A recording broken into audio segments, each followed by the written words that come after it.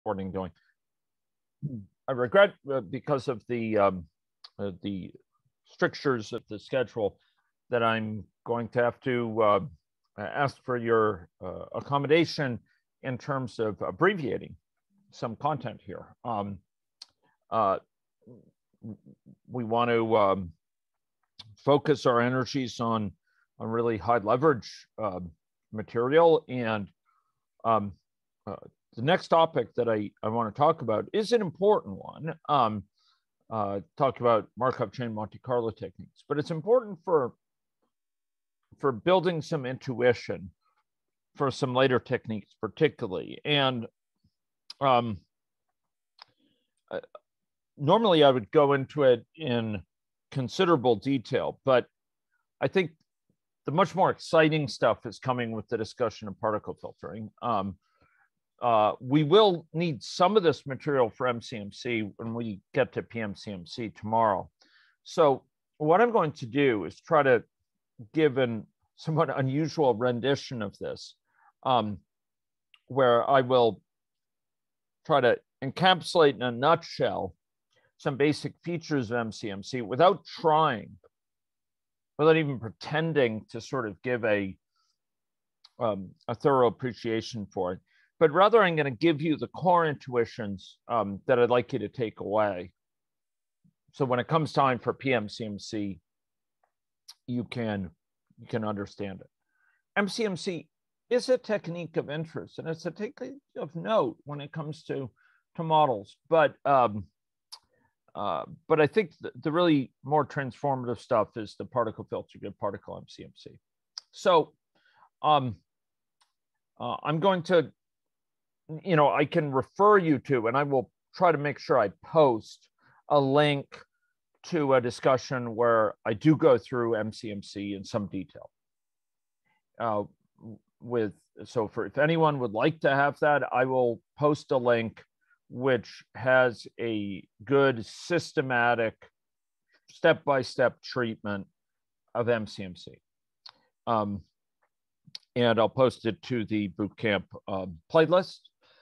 And we'll make sure people are aware of it. But for now, I hope you'll forgive me for giving an abbreviated one. Maybe it will give some high-level insights that could otherwise be lost in difficulty seeing the forest because of the trees. So I'll be focusing on the forest here. Ladies and gentlemen, we talked yesterday about calibration, and we spoke about the importance of leveraging the type of data that's available about system behavior overall, or about areas of the system, to cross-check our understanding of the model's behavior, and to inform our understanding of parameter values, so that we adjust parameters, the model behavior best matches the observed data. And that's a theme that's going to run writ large through a lot of components of these bringing together data and models. So we talked about static parameter inference, and we talked yesterday about calibration, and we talked about approximate Bayesian computation. Calibration gave us single privilege estimate that best matched up against model behavior. It best matched model behavior to patterns in the world. Approximate Bayesian computation gave us something more subtle. So in approximate Bayesian computation, you may remember that the idea is we wanted to not put all our eggs in one basket of having one parameter vector, one set of assumptions about parameters that would be the true one.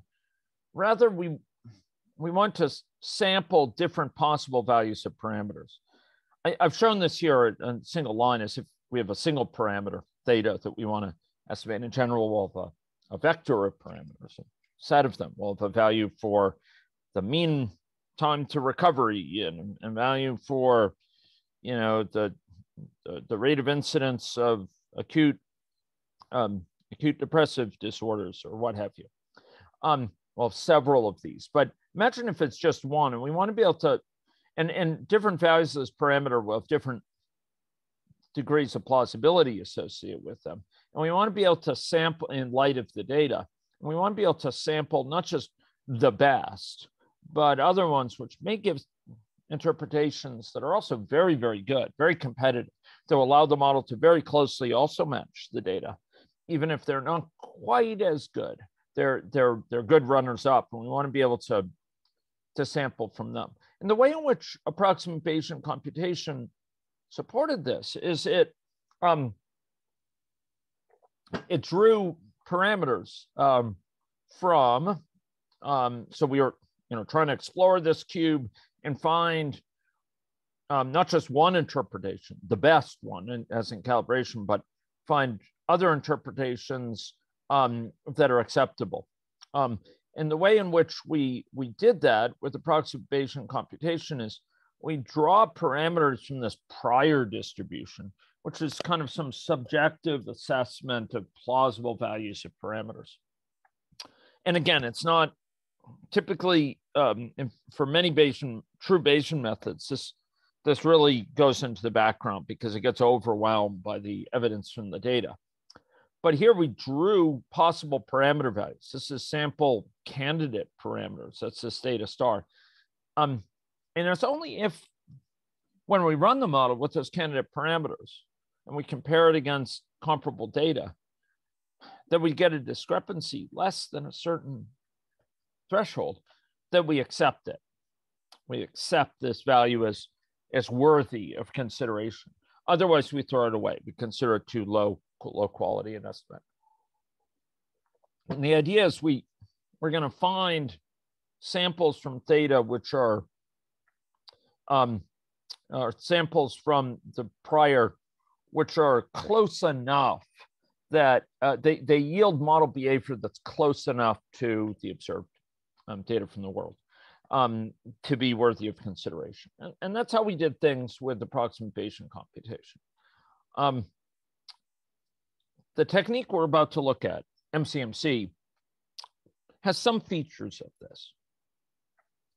It too is motivated by this desire to sample from a distribution, to not just privilege one estimate. But it's much more subtle and much more nuanced and powerful in how it goes about the sampling, rather than just saying, hey, look, if we don't have a good match, we throw it away. If we do have a good match, we keep it, and that's all. With MCMC, we're going to sample more if it's more plausible and sample less if it's less plausible.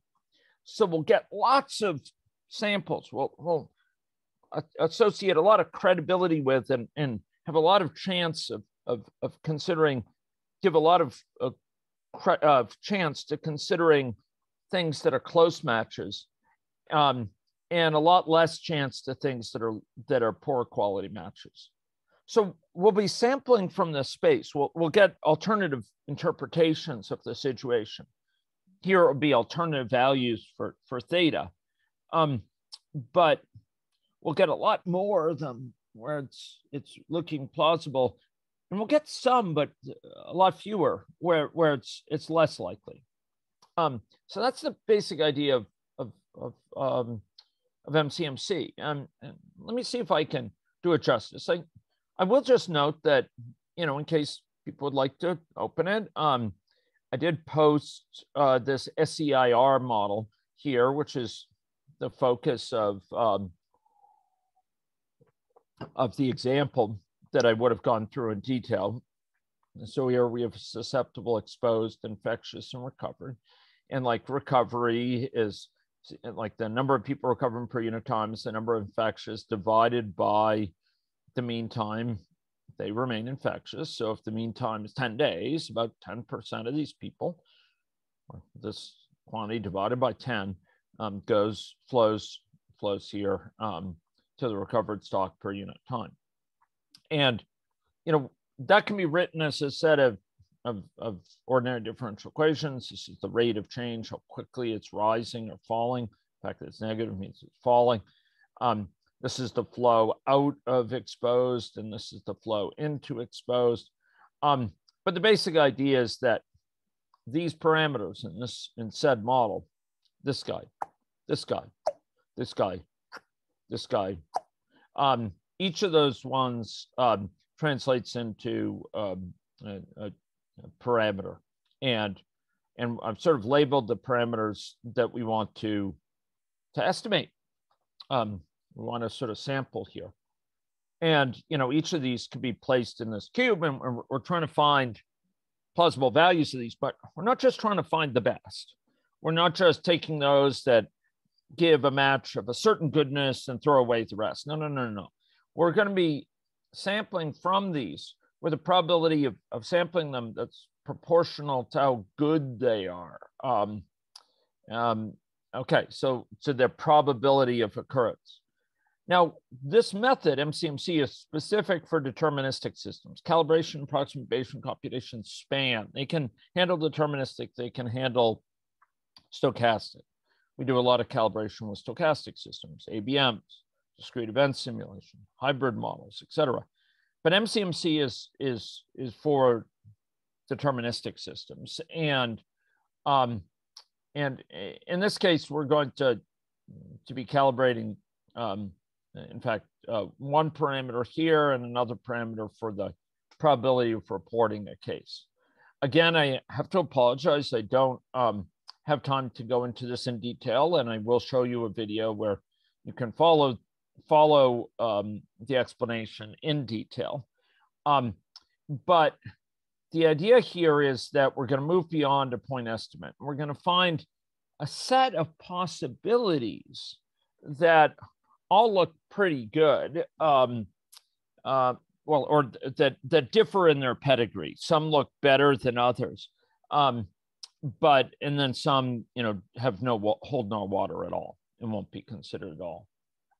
So I want to get to a key link here. So the idea is that we want to sample from this, what's called a posterior distribution. So given the observations Y, what's the probability that the parameters hold a certain value?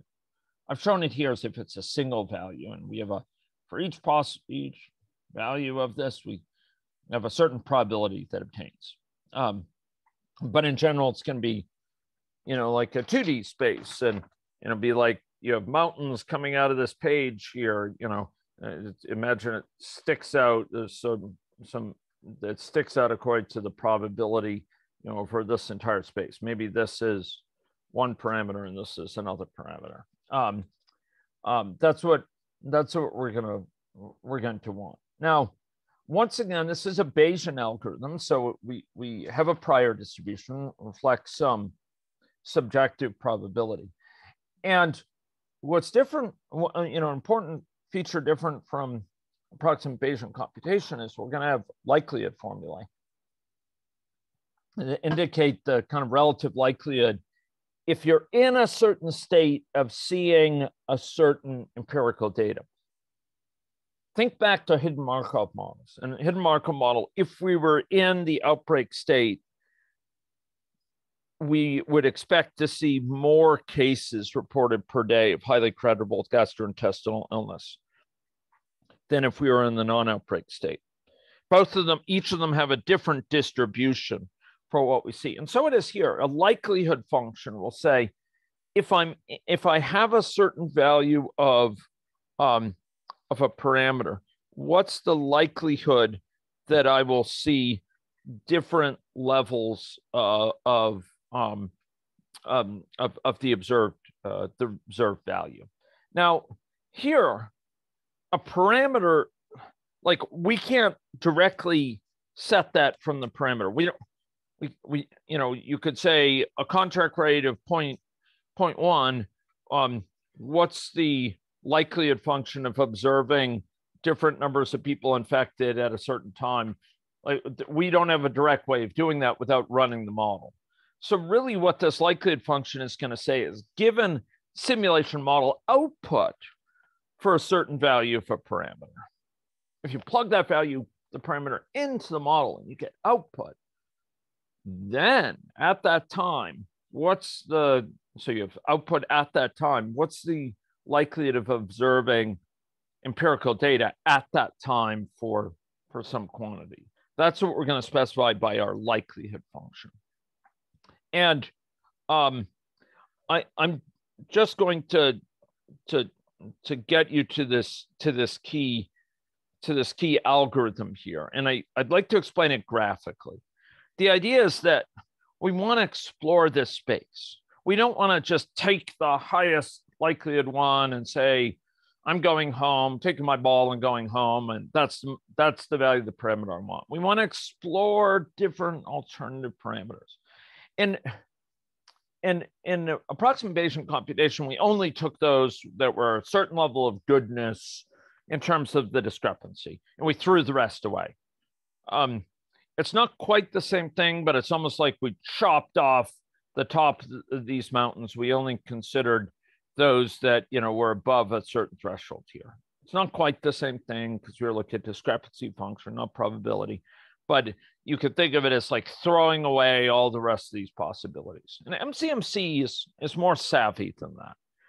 What MCMC is saying is, look, what we're going to look at is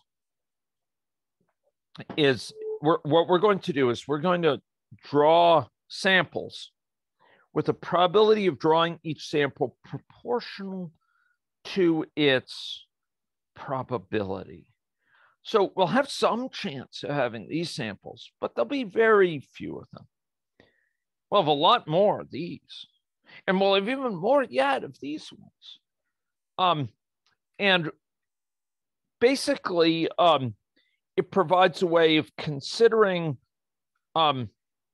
parameters according to the probability that those parameters in fact hold, based on the probability they explain the data. And so we're going to be sampling a lot from ones that are plausible, that have high probability, and sampling low amounts from the ones that have low probability, but we'll have some.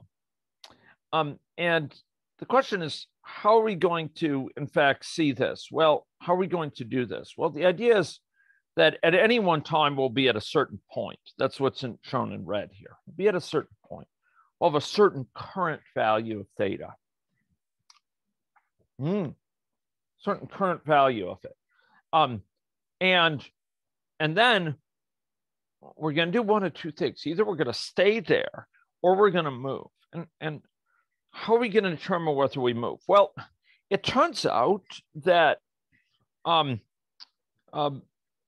we have a way of figuring out the probability at any given point. And this is based on what's called Bayes' rule, okay? And we have this way of determining a probability of assessing for a given theta and a given observation what the probability of that is, okay? Or at least assessing it up to a constant. In other words, we know its relative value. There's some unknown constant, but we don't worry about that. That's fine. And so we have a way of really, this is say P of theta given Y, but not that should as well. But we have a way of assessing what this probability is. And we have a way of assessing if we were to have an alternative value, a candidate value, theta star here, we have a way of assessing that probability. So what's going to happen is we're going to draw a candidate value. It's not a given that we're going to accept it. It's a candidate. It's a pretender to the throne. It'll vie for this. We're going to have that. And then we're going to look at whether or not we're going to accept it. If we accept it, we'll move there. That'll become our current point. Otherwise, we'll stay where we are and re-emit this one. Okay. So we'll accept this proposal with a probability given by this. Now, Again, this is the snake phenomenon, right? Like I show mathematics, some people run from it, some people run to it. Some people may recognize this is the likelihood. So if I have this value, theta star, if that's the value I have for the parameters, what's the likelihood of observing the empirical data? I have a certain likelihood of observing it. That's what I specify in my likelihood.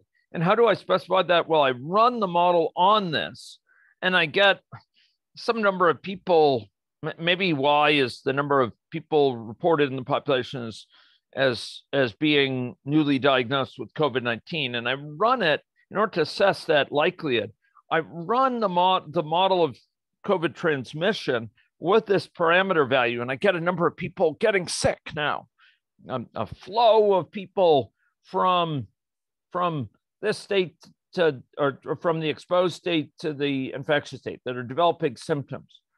I run the model and I get a flow here, number of people per day who are going here, and I compare it with the empirical data in this likelihood function. I say, okay, what's the likelihood of observing, given that this number actually did get, in fact, it did develop symptoms, what's the likelihood I would see this observed number who are being reported as cases?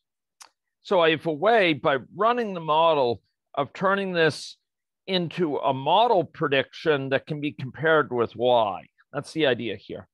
And so I can arrive at some probability here. This is from the likelihood function. That's something I have to specify for MCMC. I specify a likelihood function, okay? The likelihood function. That's something I need to specify. And I give some guidance for them. Typically, they're quite easy to specify. You don't need that for approximation computation where you're just working with discrepancies. Here you do. And this is the prior distribution. This is my subjective probability. So I have some prior sense if this is a plausible value or not. If I multiply those, I'll get this numerator, and I'm going to take the ratio of that to those comparable values for the current point. So this is those values for the current point where I currently am. These are these values for the candidate. And I'm going to take this ratio. If this ratio is greater than 1, I'm definitely going there.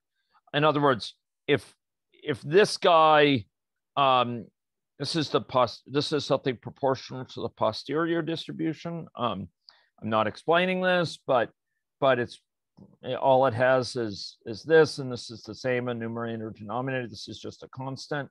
So this is basically something proportional to the posterior distribution, the probability of theta star given Y, and this is something proportional to the posterior distribution, the probability of theta I given Y. And basically, I'm going to look at this ratio. If it's greater than 1, I'm moving there. If it's less than 1, I'll move there with a probability given by this, okay? We move with a probability given by this. And that's why it says minimum of 1 and this. If this is greater than 1, we're moving with probability 1. If this thing is less than this, we're moving with a probability given by this ratio. And this may sound strange. It may sound strangely funky, but bear me out on this. So the idea is, look, if this is a low probability compared to this one, again, this is the type of mistake up with which I will not put. So forgive me. So this is this should be that, and come on, get that. Yeah. Okay, that's good. That's good. Okay, and then this guy needs a similar fix. I apologies for the mistake there. So if this guy is greater than this guy, we're going to definitely go. If this guy is a probability less than this guy, we'll go there based on the ratio of probabilities. So let's suppose this one is twice as likely. We're definitely going there. If this guy is even the same likelihood as that, we'll definitely go there. Otherwise, if this one Like if instead of being up there, this one were down here, well, we would transition there with a lower chance. It would be maybe, you know, 2/3 of a chance of 2/3 I would go there. And what this leads to is, and otherwise, if we don't go, we just re-emit this. So what this leads to is a dwelling on areas where it's really high probability, because from those, you know, while it's possible you'll go to one of these other areas, a lot of the time you'll just stick here and you'll re-emit it again and again and again and again. But if you're in a low-lying area, often the candidate will be higher than you, and so you're very likely to go there. So you won't tend to dwell here that long. You won't tend to sort of just re-emit things. So what's going on is that we're exploring this space where, you know, even if we're at a high point, well, chances are we'll sometimes go out and explore more, but we'll tend to stick a fair lot of time there.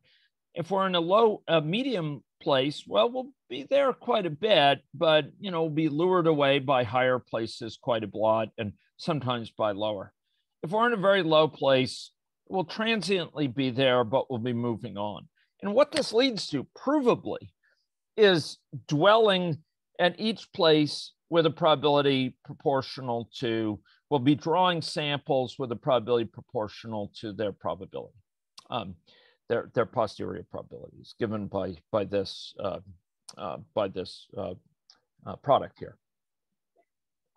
And so, why is this significant? Well, this posterior, I know it looks like a gobbledygook to some of you folks, but this is what this is saying is, what's the probability of that we in fact have these parameter values given the data? We don't know what these parameter values are. That's the whole point. We don't know what the true value of these parameters are, the contact rate and the, you know, the time with which people recover, the probability of developing severe suicidal ideation or from a non-concrete suicidal ideation or what have you. And what this is saying is, you know, we can, we don't know what the true value of those parameters are, but we have a way of assessing the probability of any given value of these given the data. The data is speaking to us, and we have a way of saying, oh yeah, this one's more likely than that one. And so what this allows us to do is to sample from parameter values with a frequency of getting each according to its probability. So values of theta that are looking more plausible given the data, what the data is telling us, are sampled more, and those that are less frequently are sampling less.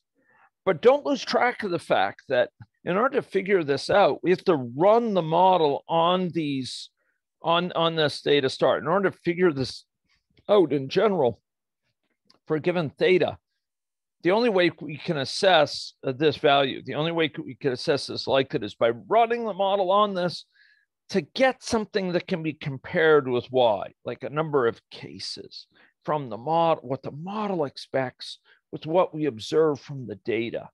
So assessing this, figuring out what the value is, will involve running the model. Each of these, to compute each of these values will require running the model.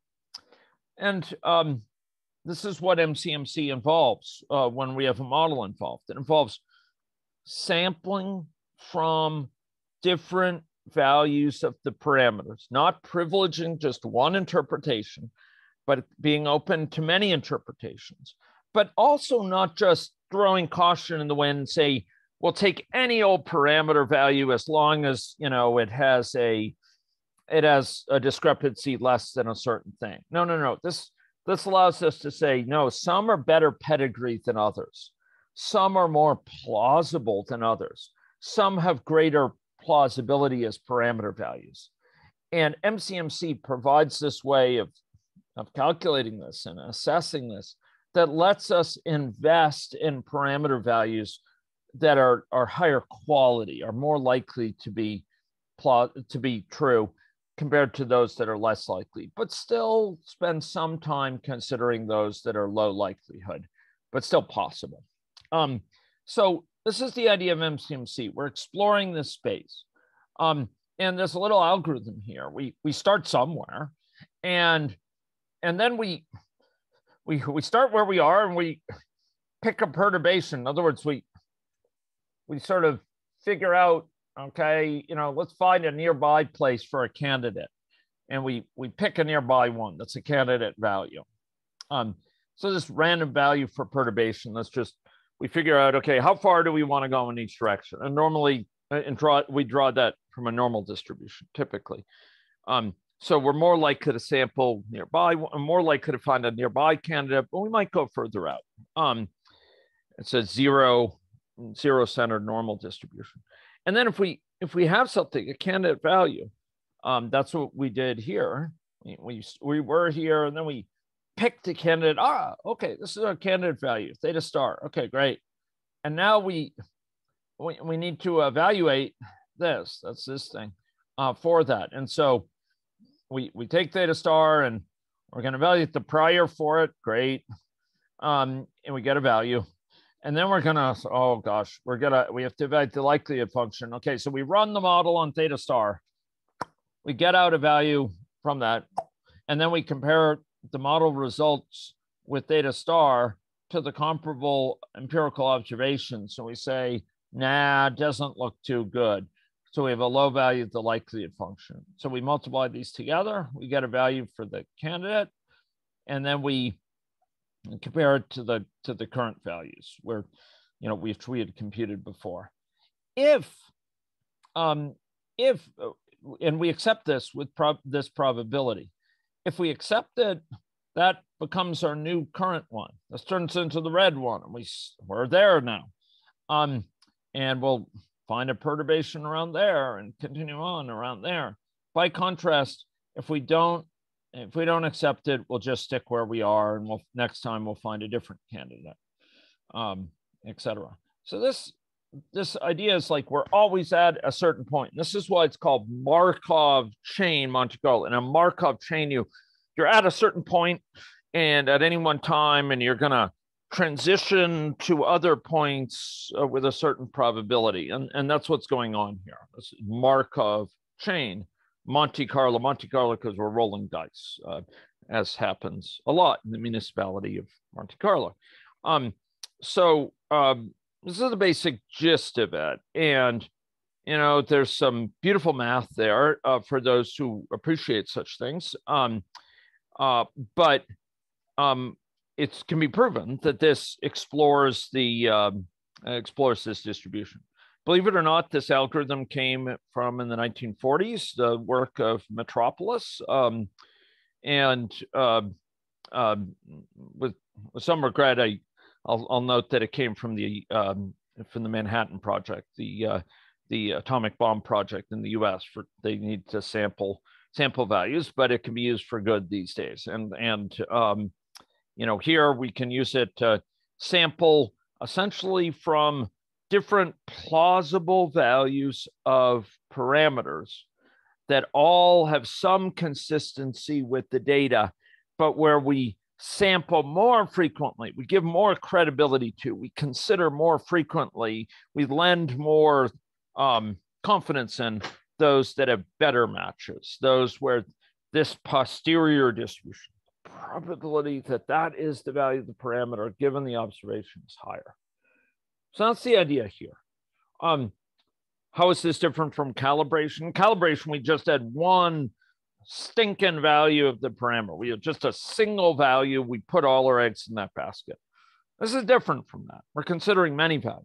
How is it different from approximate Bayesian computation, where we considered many values? Well, in approximate Bayesian computation, we considered many values, but we did so with the same basic hope, but we just accepted it if it's discrepancy by running the model with that parameter value. If it's discrepancy with the observed data is less than a certain amount, we accepted it. Otherwise, we threw it away, tossed it away. We said, this is no good. And MCMC is, as I say, more subtle. It's more accommodating than that. It doesn't just toss away these. It says, no, there's some chance. And after all, these values may not look that plausible, but if they occur, maybe they have really big implications. So let's consider them. Let's consider their implications have some probability. Let's not just toss them, but we'll spend a lot more time in the ones that are plausible. Approximate Bayesian computation didn't have that. Anything that met the threshold was considered equally good. We didn't draw more frequently from the ones that are much more likely. No, we just tossed away things that aren't good enough. But MCMC spends a lot of time on the ones that are more plausible. So this idea of exploring the space, of always having a current point, repeating it if considering a candidate, but if it's not good enough, if we don't go there, we just repeat the current place, that's going to recur in PMCMC. And it's going to lead us to spend lots of time into ones that are more plausible, have lots of samples from them. So those are going to be highly represented in our distribution of parameter possibilities. And the ones that have low probability are going to be very few of them in our collection of possible sample values. So we'll have this big bag of possible sample values. There'll be lots of representatives of these peaks, lots and lots of cases of them, and just a few of these ones, and a kind of medium number of these ones. And we'll just run the model with each of those. We'll grab into the bag, grab a parameter out, a parameter vector out, and stick it into our model and run it, and get out some result for a policy. And then we'll grab another one and stick it in and run it out, and we'll see a variety of possible outcomes of that policy. And we'll compare that to different possible outcomes to the baseline. And we'll say with a certain probability, our policy has improved the situation by at least this amount or what have you. That's the idea. So we're going to have this big bag of possibilities, and these ones will be represented a lot. These ones just a little, these ones medium amounts. Whereas in approximate Bayesian computation, we'd only consider those that are a certain goodness, and we consider them all kind of the same, all the sort of same level. Anyway, that's MCMC.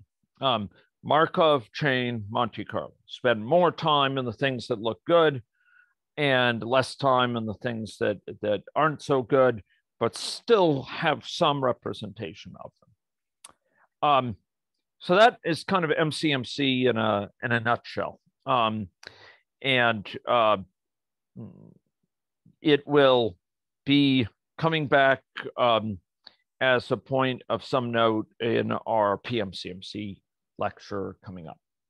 So my thought would be to move on from this to talk about particle filtering, which is, I think, a very useful method which has more profound implications, but which will eventually be meshed in PMCMC with some of these ideas.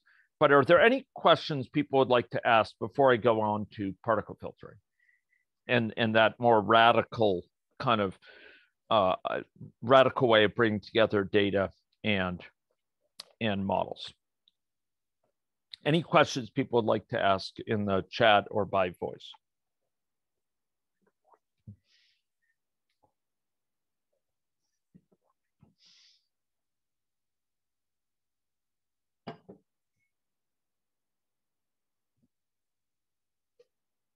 Remember, this is for deterministic models. This is for models where we run them with a certain parameter value, we always get the same thing.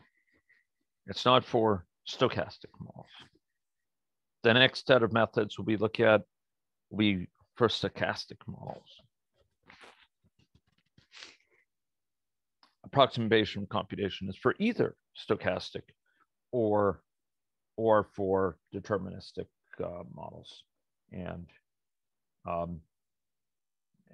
calibrations for either. Any questions about this? Okay. I think there's kind of shock and awe here.